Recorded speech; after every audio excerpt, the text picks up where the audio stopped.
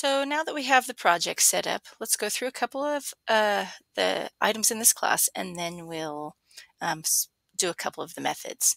So our maze is really just a two-dimensional array. The width and height are set, and there is a character for a wall and a character for a space. All of the walls are hashtags, and you can kind of see that the maze is going to start here because that's the only opening that there is in this entire wall. And if you follow the spaces around, those are the paths of the maze. So you can see we came into a dead end there. So it's just character maze 2D array.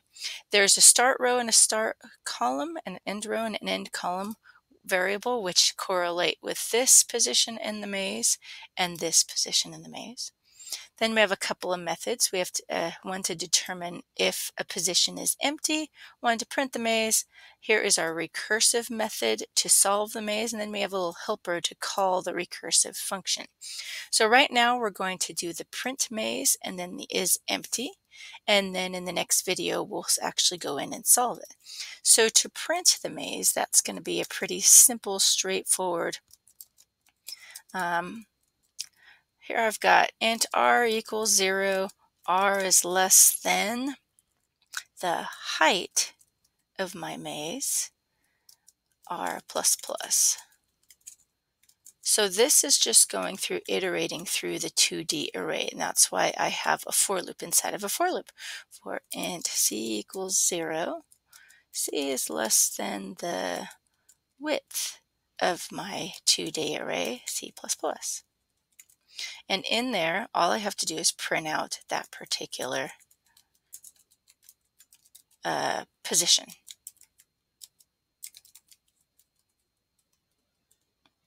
There it is. And then after each row, I want to do an inline. There we go. So there's my print maze. It's just going through printing out every single value in the 2D array. Okay, is empty I'm going to use when I solve the problem. I just need to determine not only if it's a space, but I also have to determine if it's within the bounds of the matrix, of the 2D array. So I'm going to do an if statement for that. If r is greater than or equal to 0, I also need if c is greater than or equal to 0. And then I'm going to check the upper bound too.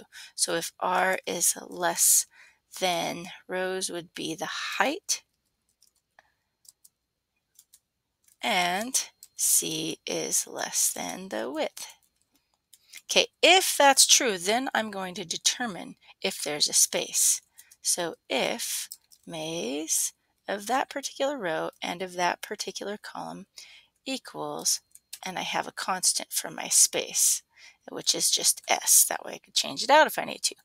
Return true. Anything else is not within the bounds of my 2D array.